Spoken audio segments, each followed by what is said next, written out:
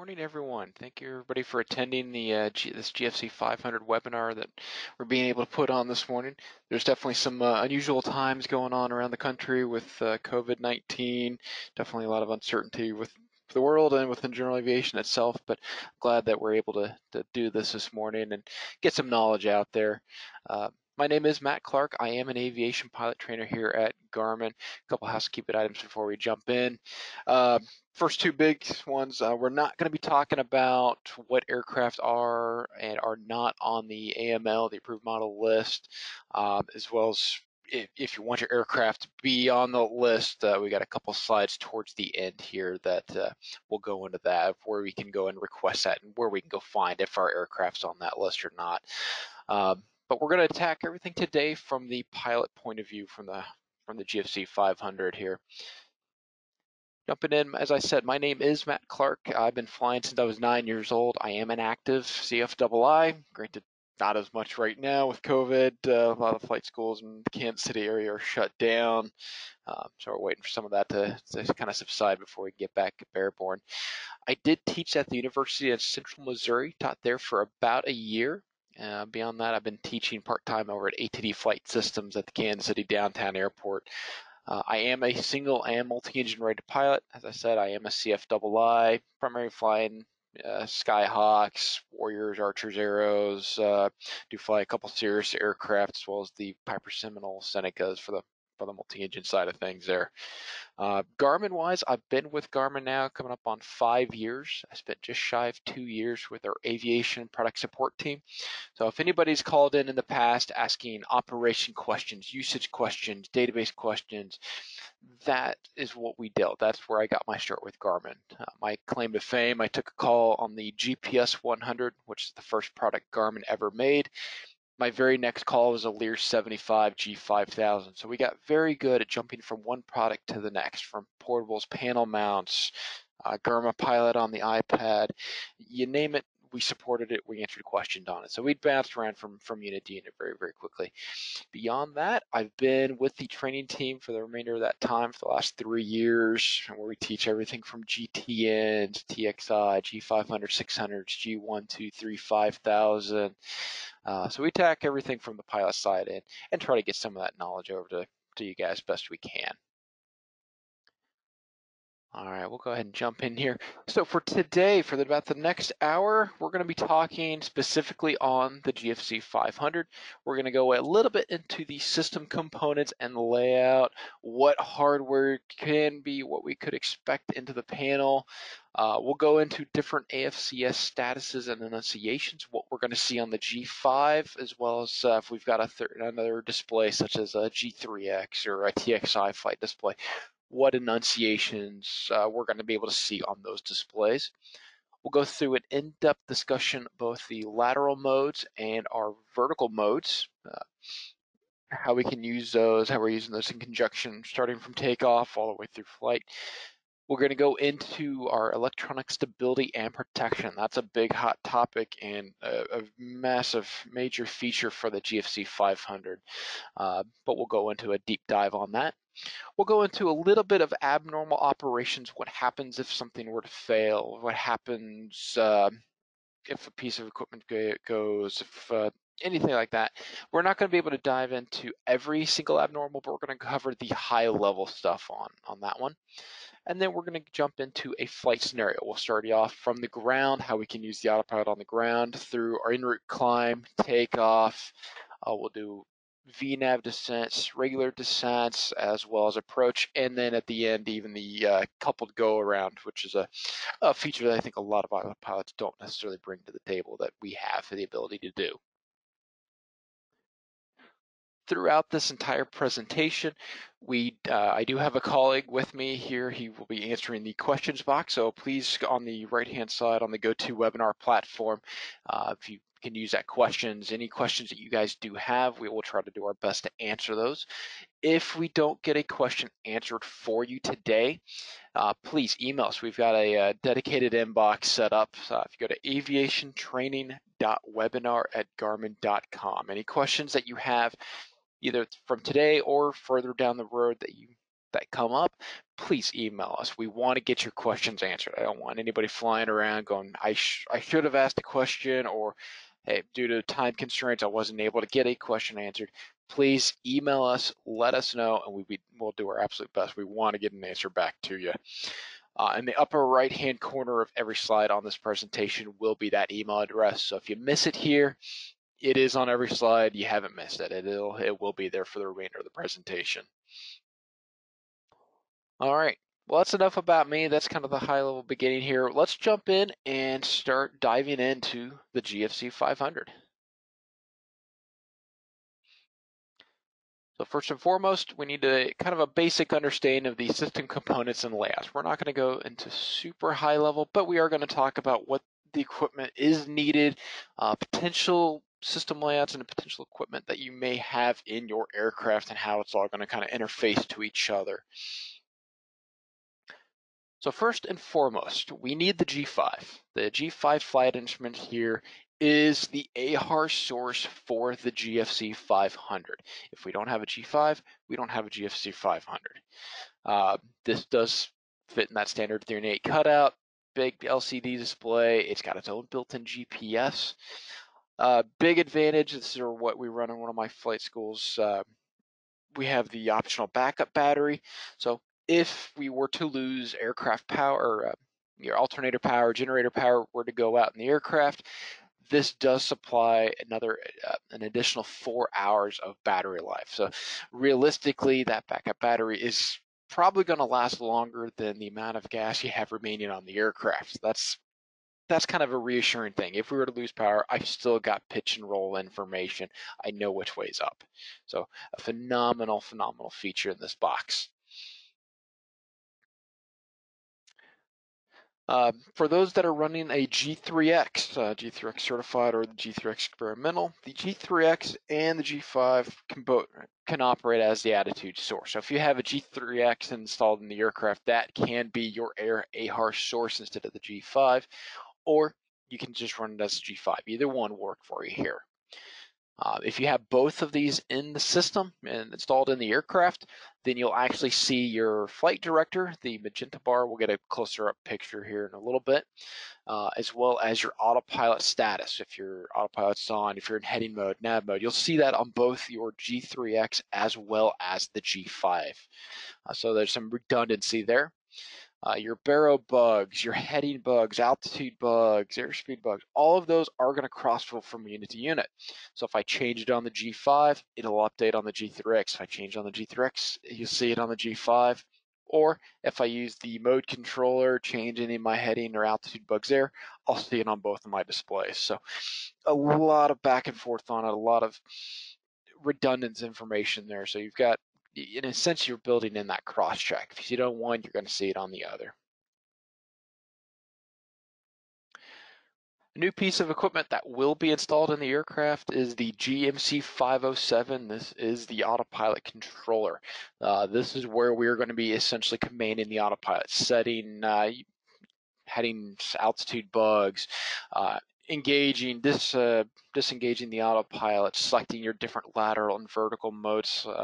All of this is going to be done from this GMC 507. So we're going to be referring back to this quite a bit throughout today.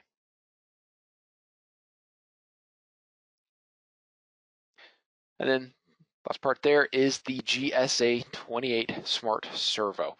This is what's controlling this system, or controlling your flight controls. It's the electronic torque and speed sensing. It's a brushless DC design. Also does not have a mechanical slip clutch. So what does this mean for us in the long run? It means overall you're going to have improved performance compared to other servos and other autopilots that are out there. The big one that a lot of everybody on the pilot side is really concerned about, it's got reduced maintenance costs. So it's going to be cheaper to run the autopilot long term, less maintenance going to be required, pretty much better improvement, better maintenance control throughout the life of the autopilot. And if you've ever flown with any Garmin autopilot, whether it's a GFC 600 or that in the 1000, the GFC 700, we know it's a very smooth autopilot. It can dynamically adjust as it needs to, and it is a very smooth. it flies just like you would expect a pilot to fly, in a lot of cases better. So that's the basic hardware. As we start getting into it, we'll talk about some of the layout. What we see here is the standard layout, or the basic. You need at least a G5 as an attitude indicator. You're going to need the GMC 507, that mode controller, and you're going to have a pitch, and you're going to have a roll servo. That's about as basic as this autopilot's going to get. You can throw in the GMU11. That is a magnetometer. A lot of times you're going to shove that either out in the wingtip or up in the tail. If you're running a dual G5 setup, which I see a lot of aircraft run that dual G5 setup, then it will be required for the DG HSI option there. But if you're just running a single G5, this is an option. You can add a third servo for a pitch trim. So you have pitch, roll, you do the pitch trim in there, which is going to allow for automatic pitch trimming. The system can automatically adjust the pitch trim as it needs to reduce strain and force on the control surfaces, as well as giving you the option of having a manual electric trim. So you can now have the electric trim on your yoke, and you can drive that pitch trim through there as well. If you really want, and this is going to depend on the aircraft, if you're thinking about having a yaw damper, it's going to help reduce those yaw oscillations, maintain coordinated flight a little bit better. Some aircraft are going to need it, some are not. I would recommend talking to your installer on that one and having a discussion with them as to whether the yaw damper is going to be of value in your aircraft or not. If you're running any sort of nav, such as a GPS, in this case the GNS series, the 430 or 530 watt series, you will need the GAD29 Bravo. That is that box right in the center there. That is an interface box between your nav and the rest of the system.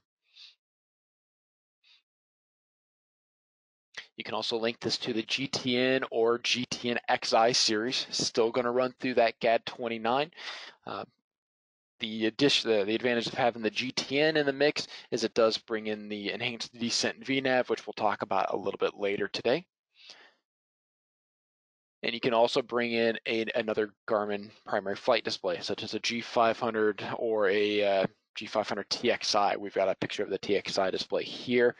As we talked before, you are going to see those annunciations on the TXI or the G500 display, as well as the G5. All right, so very high level overview of what we're seeing equipment wise. So important to know what's in the aircraft. Now we're going to start diving into what we're going to see AFCS enunciation wise. How do we know the autopilot's engaged? What modes are engaged? What modes are armed? It's important flying any autopilot that we have an understanding of what these modes are, what the colorations mean, and where the autopilot's trying to take us. So we're going to take a look at the G5 throughout most of the day here. Big things you're going to see first and foremost in the center are the flight director command bars. Those are the magenta. If you see the the yellow bars, that's just the aircraft wings, but the magenta bars on there are the flight director. Up at the top, you're going to see the mode annunciations. Anything we'll get to a little bit later, but anything green is an active mode. That's where the autopilot's taking us. So anytime you press a button on the mode controller, we're going to come back to the top of the G5 here, and we're going to verify what's active and what's armed.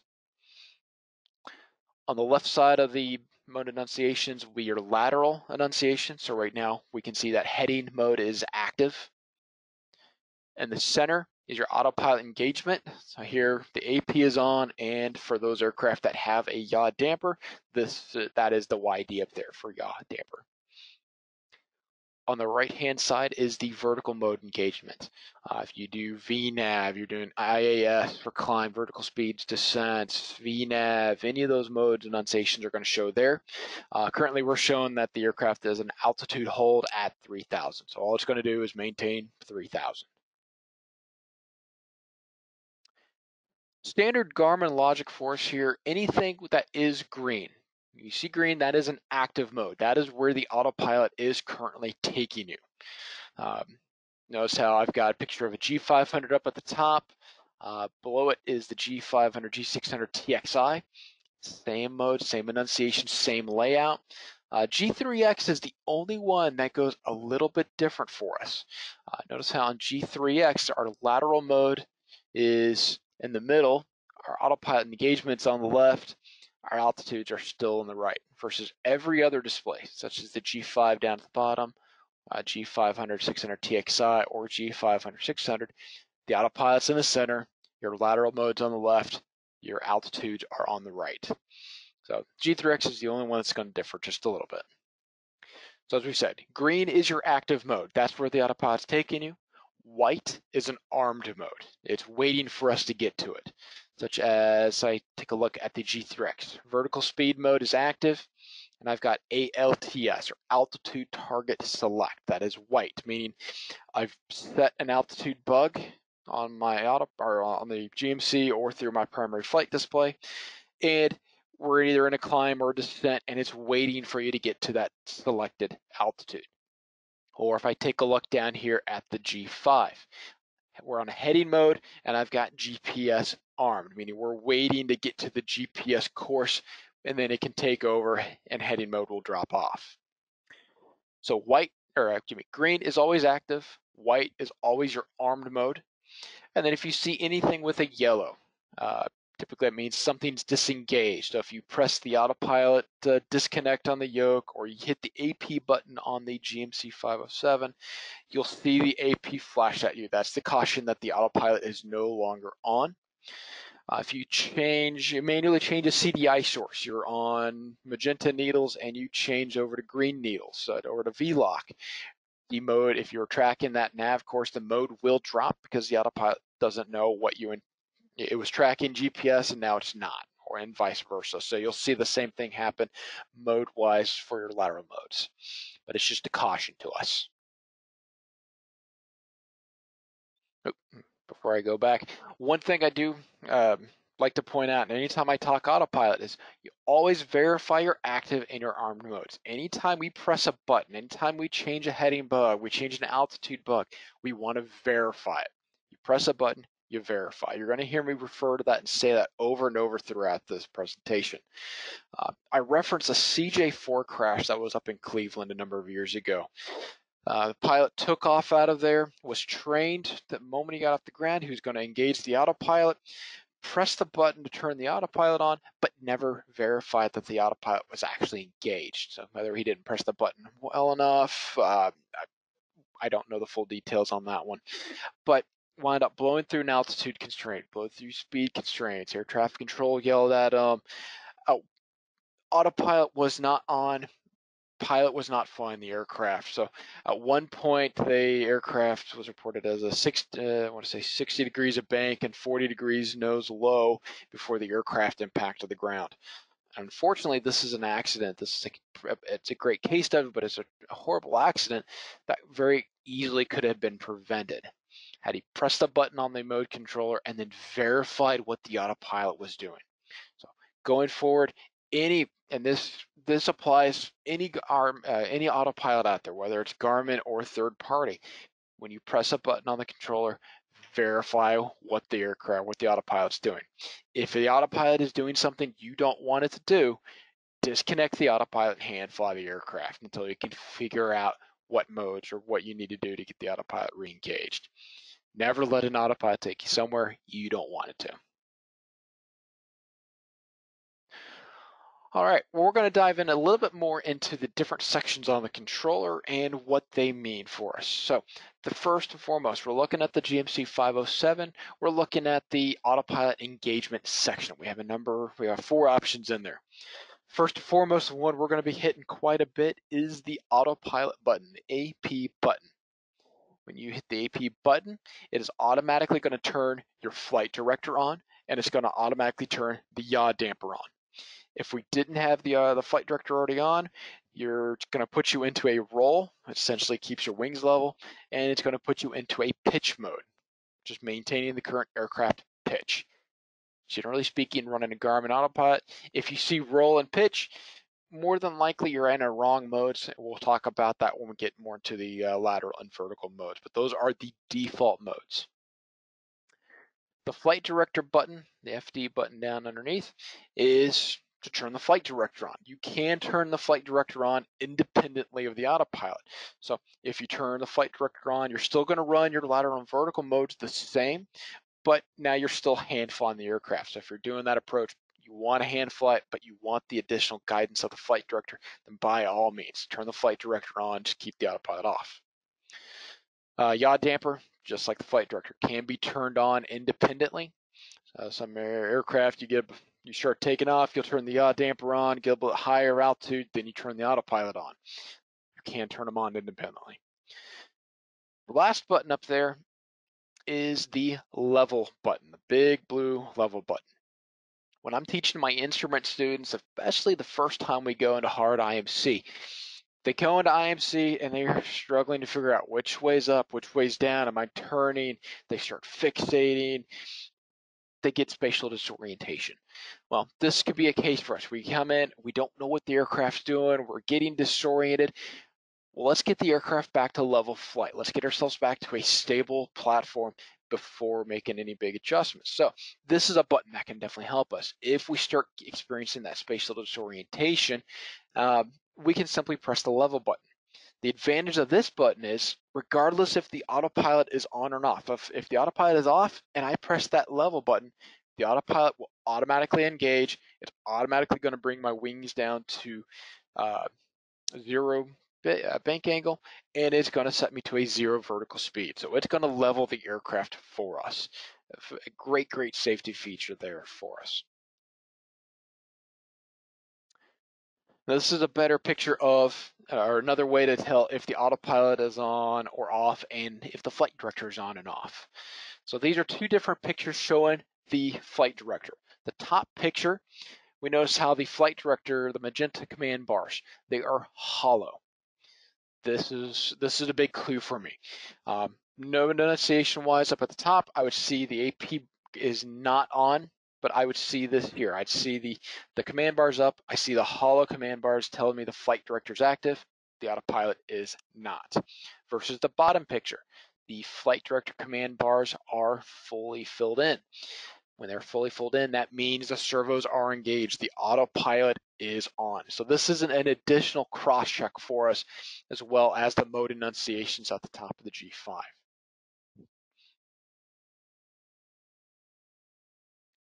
All right, laterally on the left-hand side of the GMC 507, you're going to see all the different lateral modes that we're capable of using. We're going to start with the heading and track knob, that guy right there.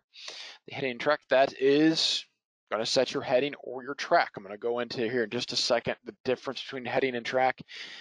Essentially, heading is going to follow your heading bug. Whatever that blue bug we set on the G5, whatever we turn that to, that's what the autopilot is going to fly.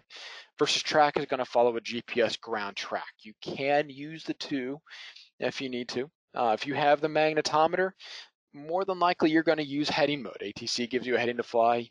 Go to heading, set the heading bug.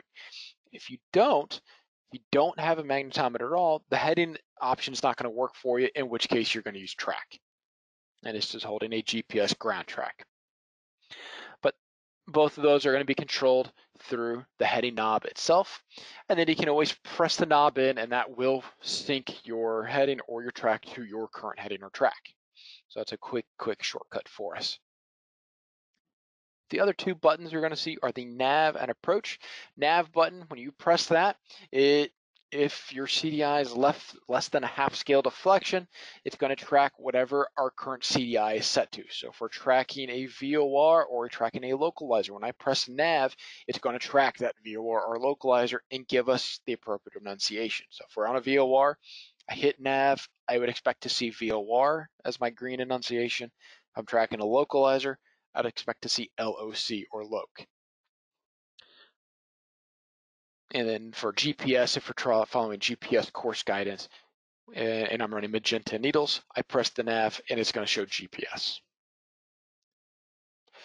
And then approach.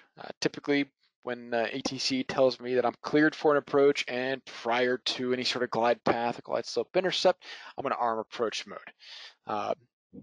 That's what we're going to need to follow those appropriate courses.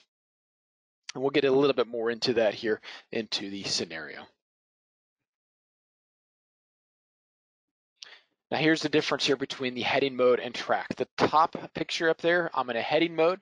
Notice how it's a white, it's white numbers. White means I've got the heading information, I've got the magnetometer on the aircraft. We're following a heading, and it's going to follow that blue bug right there. Versus track. If I switch and go into track mode, hit the TRK button, jumped ahead too far, it's now showing me magenta. It's got a magenta number. So magenta meaning it is GPS based. It's holding a ground track. Nice thing with a ground track is it is holding track. It doesn't care what the aircraft heading is. It is taking into account wind correction. All it wants to do is follow that consistent ground track across the ground.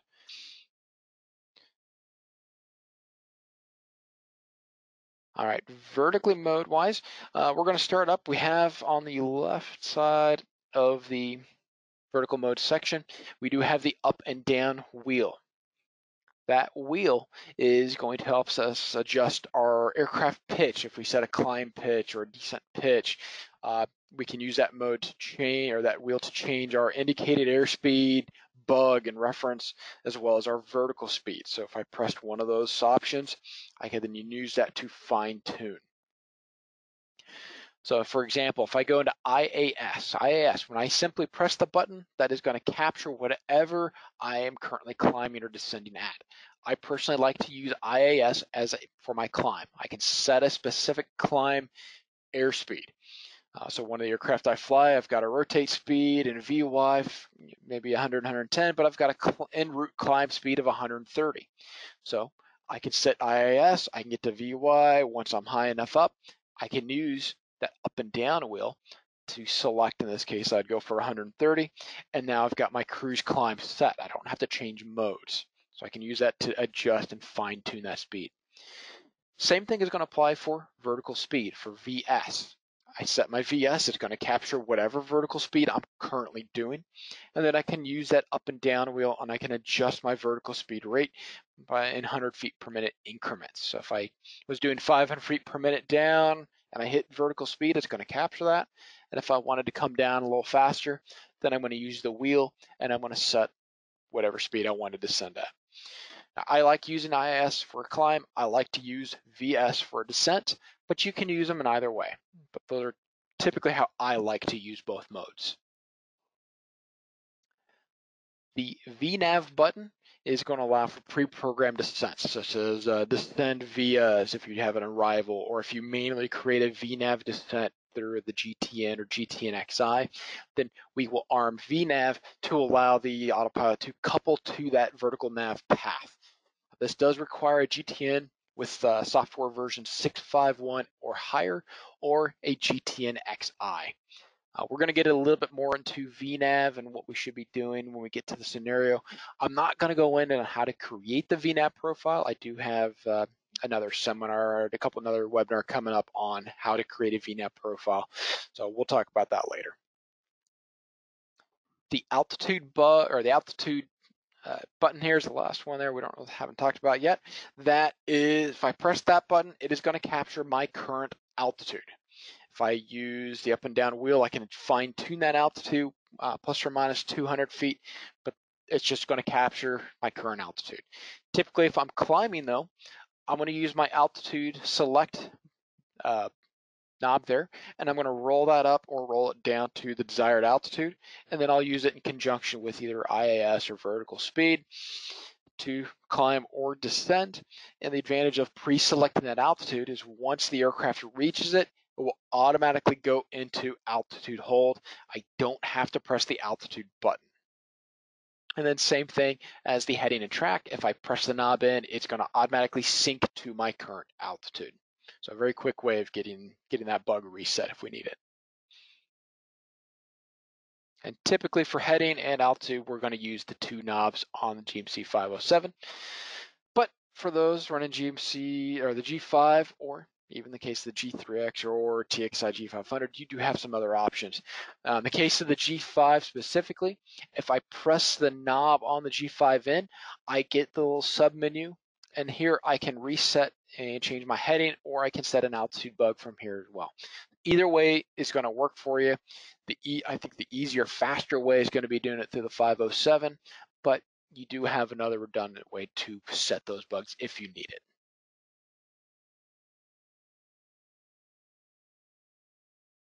All right, so let's go into a little bit of our electronic stability and protection, or what we call ESP.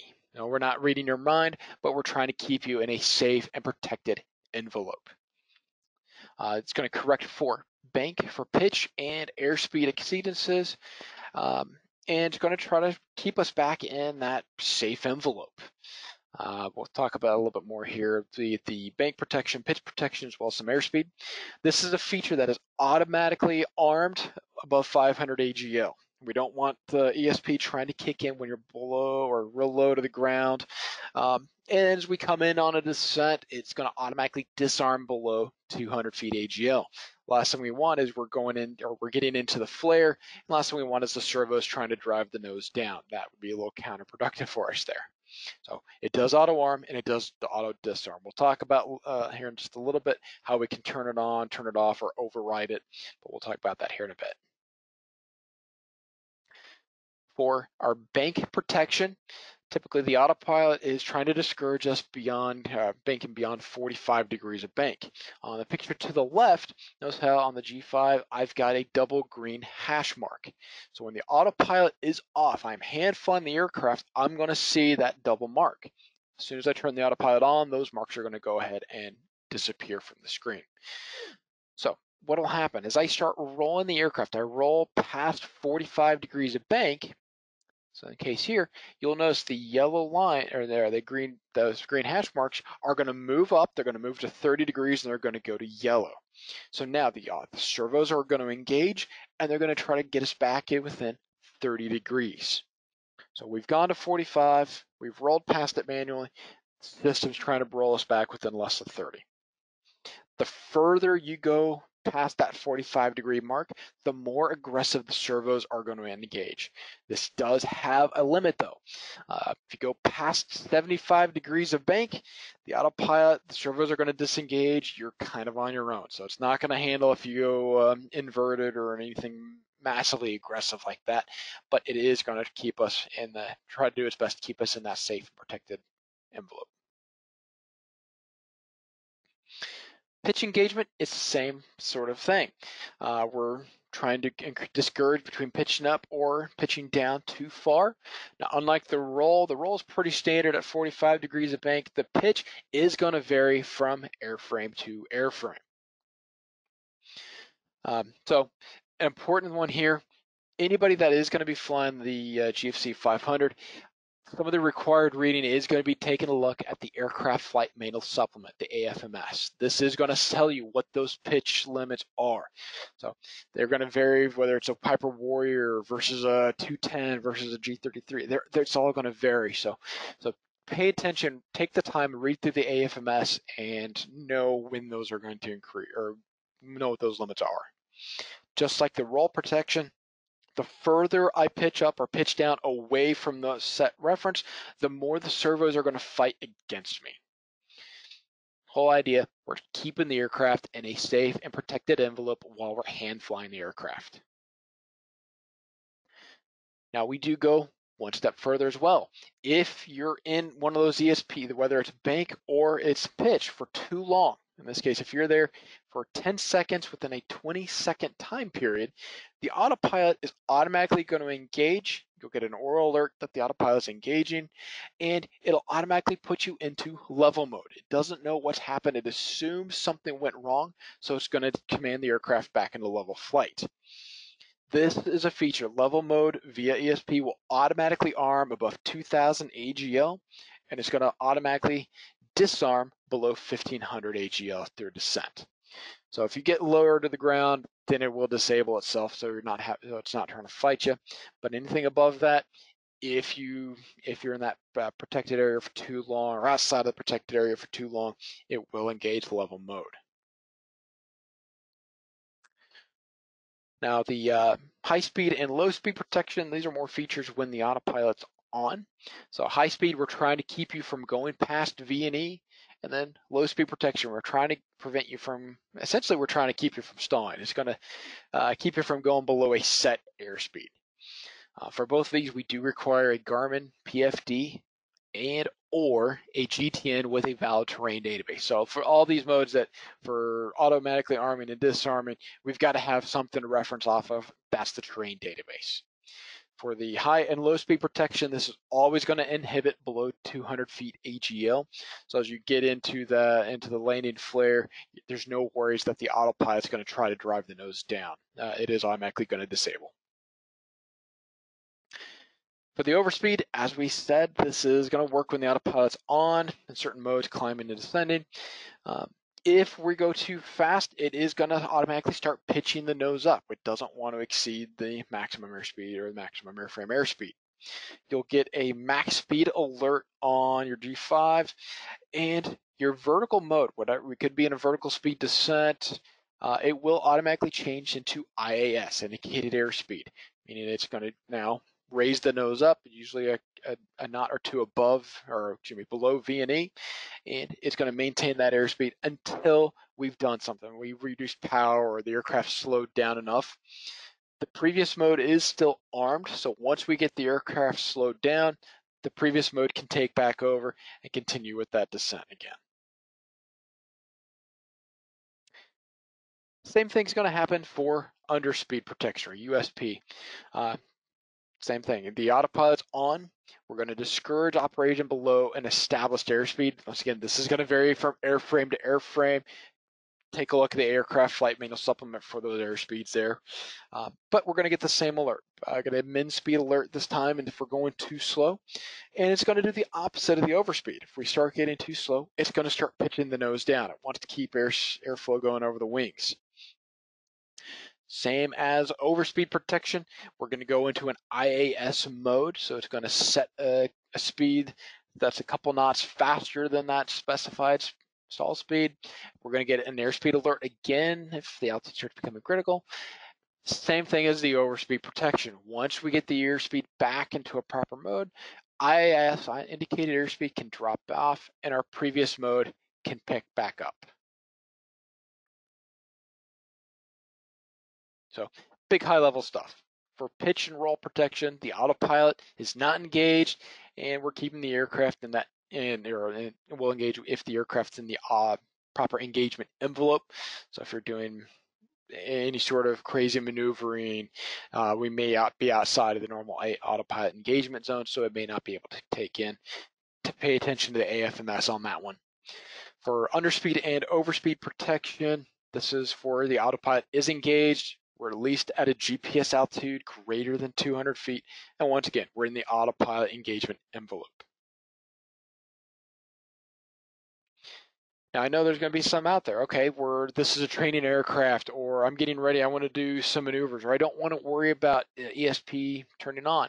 We do have ways around it.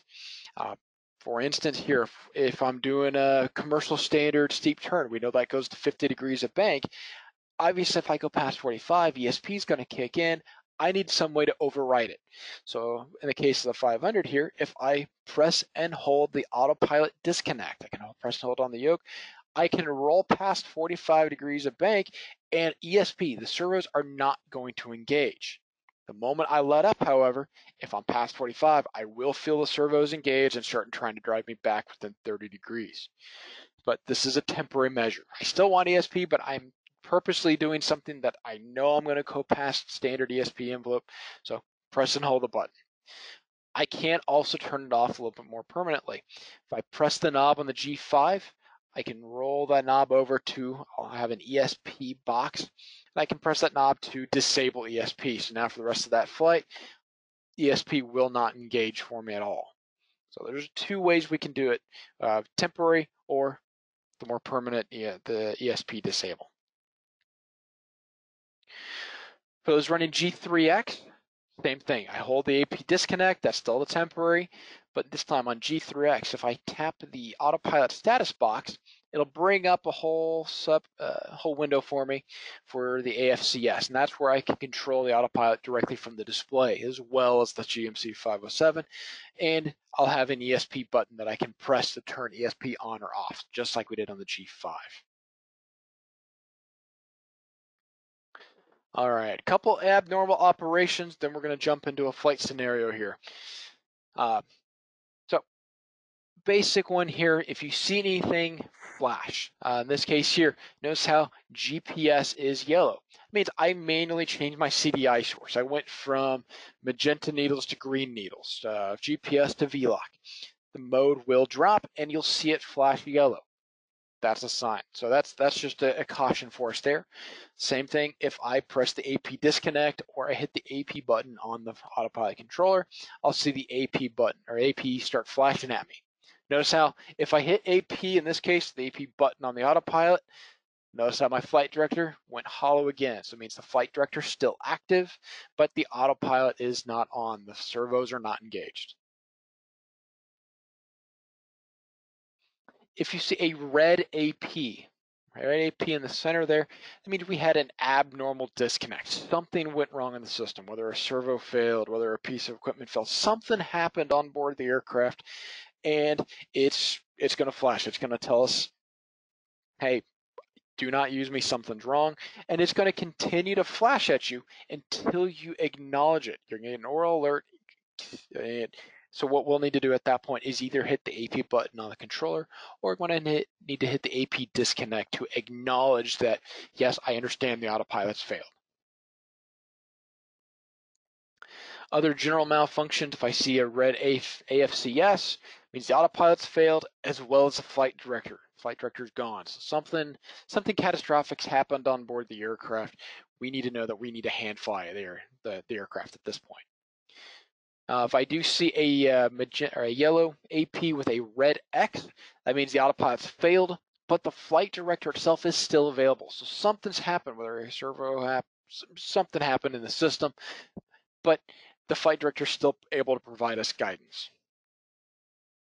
A couple overall warnings that we have, and these are straight out of the aircraft flight manual supplements. Don't try to overpower the autopilot. This can create massive out of our opposing trim forces. So when we do disconnect, now we're going to have to massively retrim the aircraft. And then the same thing. Don't attempt to re-engage an autopilot or use the manual electric trim until the cause of the malfunction has been corrected. Generally speaking, grab the controls firmly, disconnect the autopilot, whether it's through AP disconnect, pressing the 507, or if need be, pulling a circuit breaker. If you have an issue of a massive failure in flight, probably best bet, don't re-engage it. Fly the aircraft, get it on the ground. Now we can start troubleshooting it when we're safe. All right, now we're going to get up. We've got a little bit of a flight scenario here.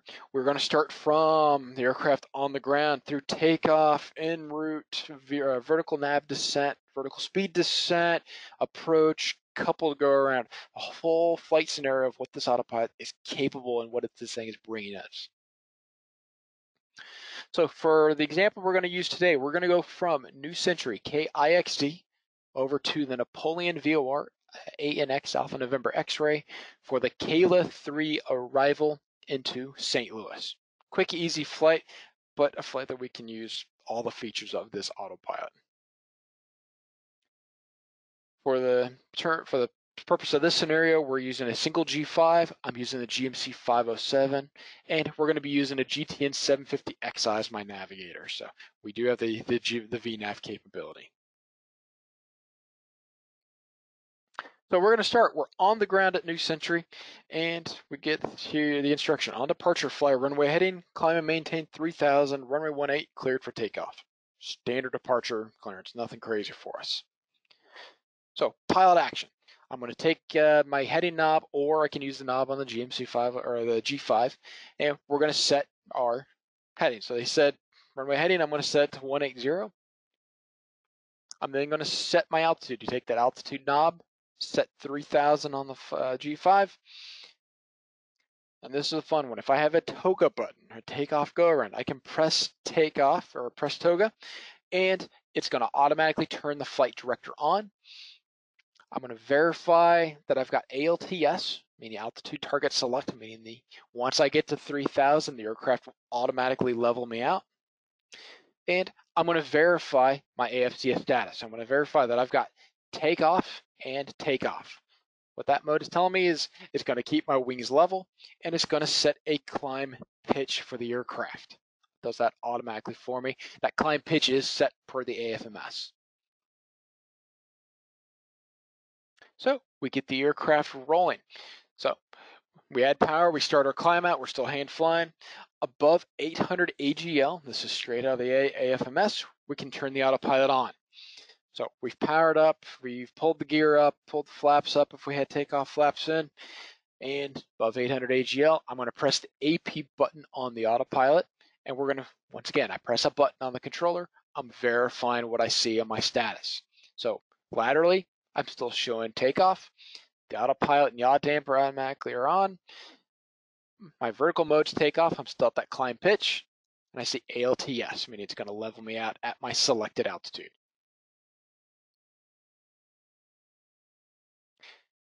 Once I'm established in my climb, I'm going to go ahead and swap over to heading mode. So I hit the heading bug on the autopilot. In this case here, we're starting IAS. I can hit IAS, and it's going to peg to whatever airspeed I'm currently doing. I can use that up and down wheel to set my desired climb speed. So if I want to go at VY, I can look on the G5. I got the V speed flag showing VY. So we're set there. I'm going to engage heading mode. So now it's going to start following my heading bug at the top. And we're going to verify. So now, heading mode's active on the left. Autopilot is on, yaw damper's on. I'm in an IAS, indicated airspeed climb at 95 knots, and I've got ALTS armed, so it'll level me out at 3,000. Exactly what I want the system to do. Next instruction, pretty common out of New Century. Aircraft turn left, heading 090, climb and maintain 7,000. Piece of cake. We're already in heading mode, so I'm going to use my heading knob. I'm going to dial 090 in. The aircraft is automatically going to start turning to follow that bug. I'm going to reselect my altitude. So I'm going to take my altitude knob. I'm going to reset to 7,000. If the aircraft had already leveled off at 3, then I would need to go back. I'd press IAS, use my up and down wheel to set my desired climb speed, and we can continue climbing up. If we made that altitude change before we had leveled off, then the aircraft is going to continue climbing at, in this case, 95 knots until we get to 7,000. So it depends on where we are when we get the clearance. And then we've changed some buttons, we've moved some knobs around. Once we get done with all that, we're going to verify our status. We're still in a heading mode up at the top. Autopilot still on. IAS at 95 with altitude select. So we press a button, we verify.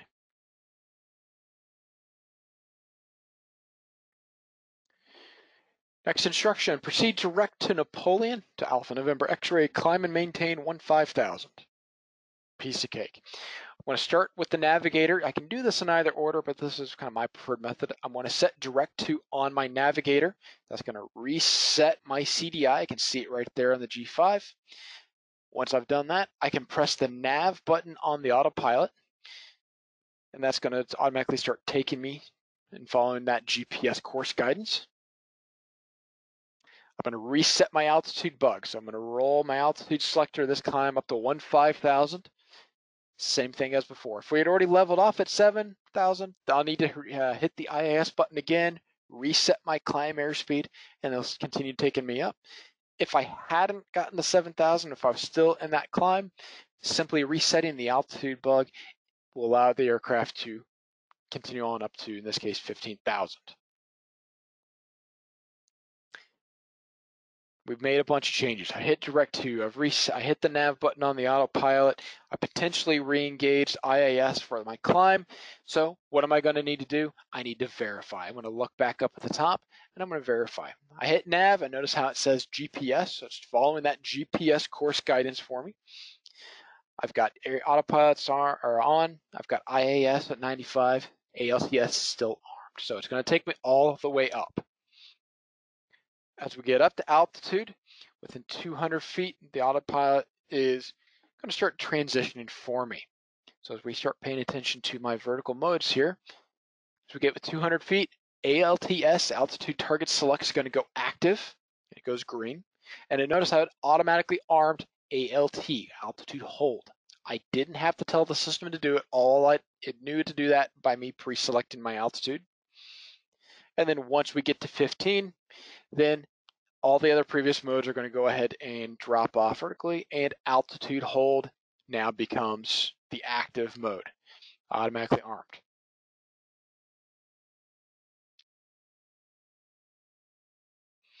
All right, as we're coming in, we get a descent, VNAV descent. So it comes up, crossing the Coop intersection, descend via the arrival, maintain 7,000. For VNAV, we have a 3-step process. The first one is to verify all your altitude constraints in the flight plan. In this case, that would be on your GTN 750. The next step is where we start up on the autopilot here. So I'm going to roll the altitude to the lowest assigned, or my lowest cleared altitude. In this case, they told me to maintain 7,000. So I'm going to take my altitude selector, I'm going to roll it down to 7,000. And then I'm going to arm VNAV. Now the GFC 700 had a time restriction, or a lot of airframes have a time restriction at 5 minutes. The GFC 500 does not do that. I can arm VNAV as early as I want prior to top of descent. So we verified our altitudes. I've rolled my selector to the lowest altitude. I arm VNAV, and I pressed a button again. So I'm going to verify my modes.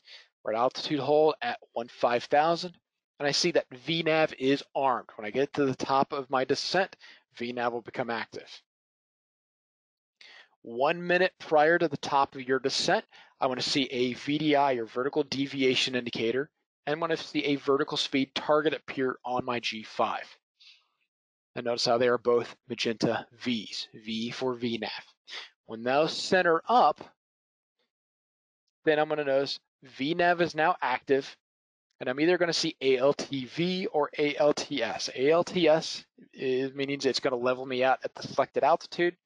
If I see ALTV, that means for somewhere along that VNAV descent, the aircraft needs to level me out, so it's going to level out at the VNAV altitude. But as long as I see those enunciations up there, VNAV's active, I see the altitude select, I know it's going to level me out. So we're going to make the assumption that we got all the way down to 7,000 with no major issue. So we got all the way down, and now we're starting to get into the terminal phase of our flight. We get in closer to St. Louis, ATC comes up and says, descend and maintain 3,000. We're not necessarily on a path, a vertical path. They just want us to descend. So I'm going to start. Anytime I do a climb, I set my altitude first. Anytime I do a descent, I'm going to set my altitude first. So I take my altitude select. I'm going to roll that guy down to 3,000. And then I'm going to use the desired vertical mode. In this case, I like using vertical speed for descent. So I'll hit VS, and then I'll use the up and down wheel to set my desired vertical speed. Once I've done that, I'm going to verify. So we've got vertical speed active. Notice how it's a negative 800. So I want to come down. In this case, I'm telling it to come down at 800 feet per minute. And I've got ALTS armed, meaning it's going to level me back out at 3,000.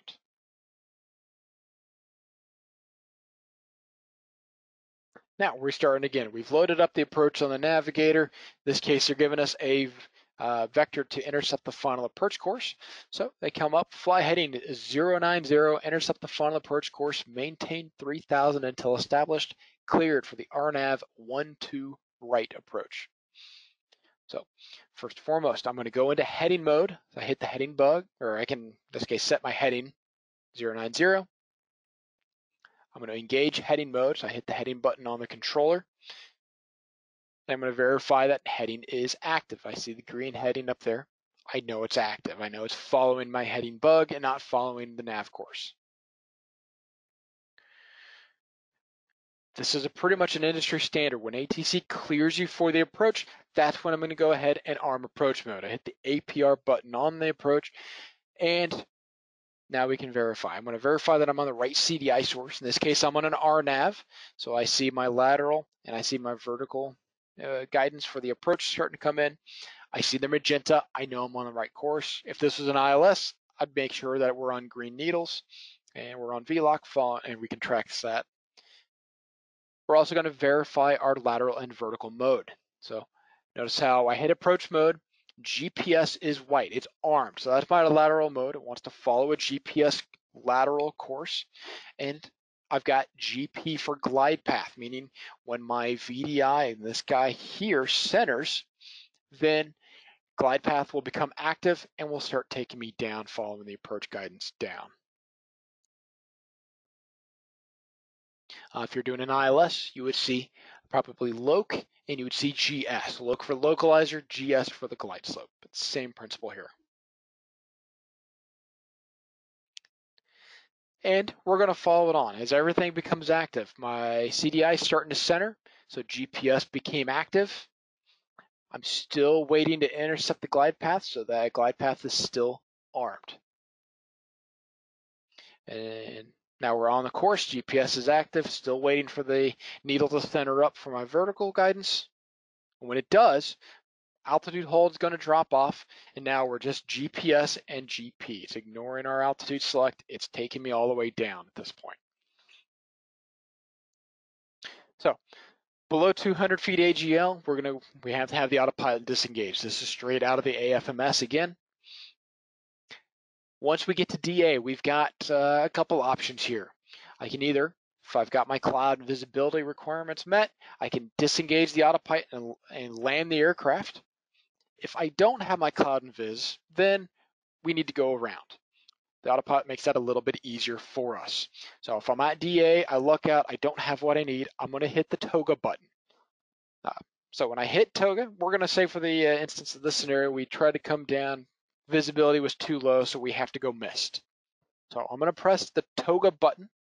I'm going to power up my throttle. I'm going to pull up the flaps and gear as appropriate. When I hit toga, I'm going to expect to see a go around annunciation for my lateral and a go around annunciation for the vertical. Notice how my autopilot is still engaged. It never disengaged. We're still coupled. The servos are still driving. So I hit toga. I powered up. I cleaned up. I'm going to verify that my missed approach altitude, typically I set that as I'm coming down on the approach, so if I do need to go missed, that's one less thing I have to worry about, but I'm going to go ahead and verify that my missed approach altitude is in there and it is correct. And then, so I've hit toga, I've powered up, I've cleaned up. Now I'm going to re-engage nav mode. I hit the nav button on the controller, and I can switch back, in this case, back to GPS, back to following that nav course. Go around is a lot like the takeoff mode. It's going to follow that course, or just going to keep your wings level. Same thing pitch-wise. It's setting an aircraft climb out pitch. So we powered up, cleaned up. We're going to re-engage nav so we can fly the rest of that whole missed approach and get us into the missed approach hold. And then if it's a prolonged climb, here it's going to take me a little bit to get to 5,000. So I'm going to go ahead and re-engage IAS and set my specified climb speed and let it continue flying me up to my selected altitude. Now we're operating the autopilot just like we did before. We've done a whole lot of different changes, so we're going to verify. We're verifying that we're in the proper modes and everything is set. And at that point, we get into the missed approach hold, and now we can kind of adjust around a little bit, start talking with air traffic control, figure out what we need to do, what the next approach is, but we'll start working through there.